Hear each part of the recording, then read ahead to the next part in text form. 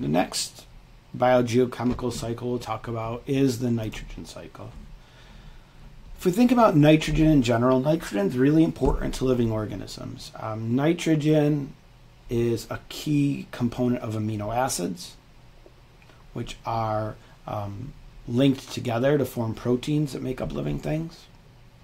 Nucleic acids, like DNA and RNA, contain nitrogen as well. Nitrogen is also an important component in fertilizers. Okay? And often in, especially in terrestrial ecosystems, nitrogen is a limiting nutrient. That the amount of nitrogen in the soil is often limited, and that limits the growth of producers. The main pools of nitrogen that we find in the biosphere are in the atmosphere, which is actually the largest component of nitrogen.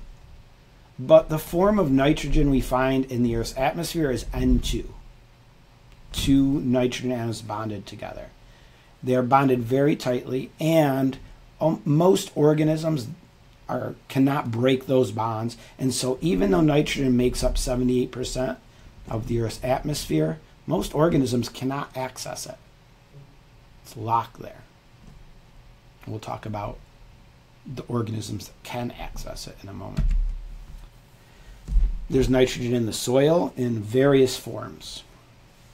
Right? There's ammonia and ammonium, NH3, NH4. There's nitrite, NO2, and nitrate, NO3. And various processes within the soil can transform the nitrogen through those different compounds, those different combinations. The oceans contain nitrogen in the form of NH4. And also there is nitrogen locked up in the tissue of living organisms.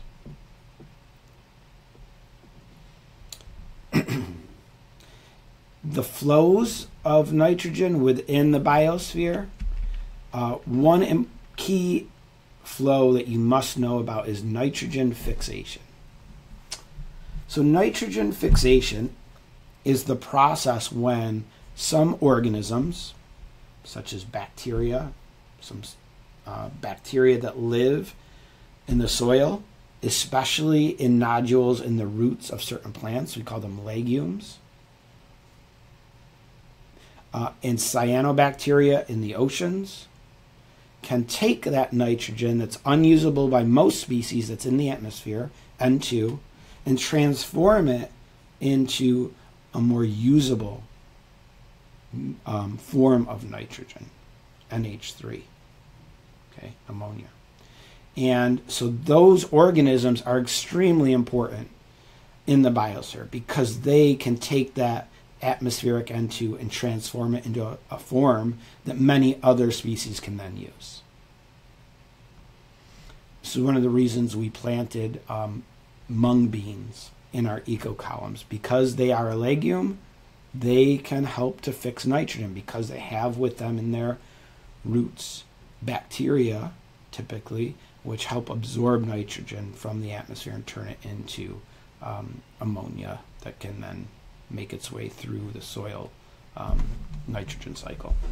There are also other abiotic ways that the nitrogen in the atmosphere can be fixed or transformed. Lightning and fires can fix some of that nitrogen. Also, humans have realized in the last 70 years or so how to extract nitrogen from the atmosphere and turn it into fertilizers. Okay? That process is extremely energy intensive, but it is how we produce nitrogen for fertilizers.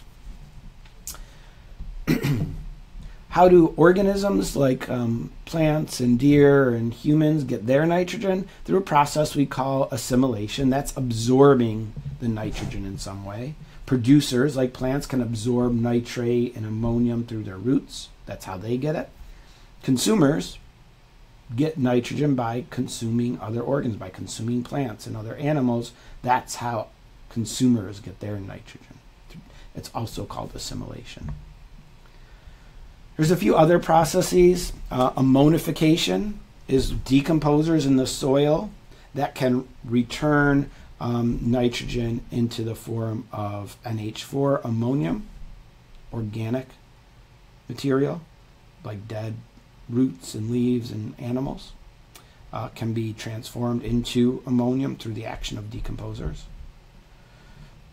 The process called nitrification takes ammonium, NH4, and transforms it into nitrate, NO3. NO3 is a form that is more accessible to most plants, the preferred form of nitrogen. It's called nitrification. And then denitrification is the opposite, transforming, not quite the opposite, transforming that usable nitrate into N2, the form that's much less usable. So we can look at all of this here in the model. This shows us again, the boxes represent and the circles represent pools of nitrogen. We have the atmospheric nitrogen, nitrogen in plants, and then in the soil on the bottom. We can see all the processes I just talked about. Nitrogen fixation, taking atmospheric nitrogen, okay, in bacteria can then transform that nitrogen into forms that are more usable to the plants. Here we have ammonification. Okay, again, when bacteria take nitrogen and can transform it into ammonium, which can then go through the process of nitrification, which transforms it into nitrites and nitrates. That's done also by bacteria. Plants absorb that nitrate through the process of assimilation. Animals get nitrogen by assimilating, by eating those plants. We also know decomposers can take the nitrogen in this organic material, decompose it, and then transform it back into ammonium. And finally, these denitrifying bacteria can take the nitrates and transform them into N2, atmospheric nitrogen. And we have lightning, which is another natural source of nitrogen fixation. And because nitrogen is a limiting nutrient in many ecosystems, if we add excess nitrogen to an ecosystem, especially aquatic ecosystems, it can result in some negative impacts. We'll talk in much more detail when we get to aquatic pollution, but the release of nitrogen, or we'll talk next about phosphorus, into aquatic ecosystems acts as a fertilizer for the growth of algae. And that can form what we call algae blooms, the rapid growth of algae in an ecosystem. But then when that algae eventually dies, sinks, and decomposes, the decomposition uses up oxygen and creates these zones, dead zones, where there's very little oxygen and organisms can't survive. And if we look, there are large dead zones, for example, in the Gulf of Mexico, where the Mississippi River enters the Gulf. If we think about where that nitrogen comes from, much of it is runoff from farms, fertilizer used on farms. Some comes settling out of the atmosphere. Some comes from cow manure, from CAFOs, and other areas as well. So that nitrogen can have a negative impact on ecosystems.